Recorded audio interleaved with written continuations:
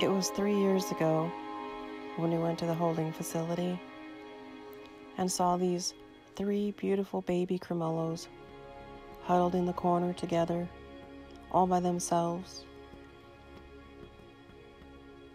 As we approached closer to their pen, one walked up to me, looking at me, almost asking, "Will you be the one to take us home?"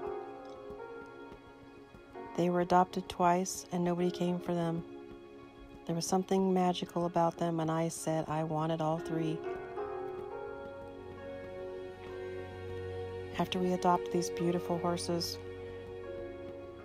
sadly, they were poisoned with opposition we just don't understand. Who could hurt such beautiful souls? Their eyes have mostly healed except for Snowbird, who still needs a lot of care. Their beautiful eyes and pink skin is so sensitive.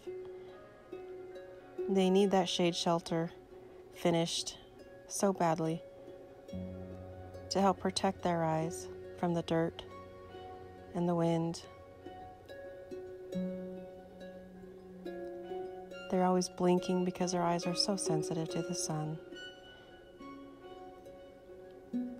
They've all accepted our family as their own, and we have accepted them into our family.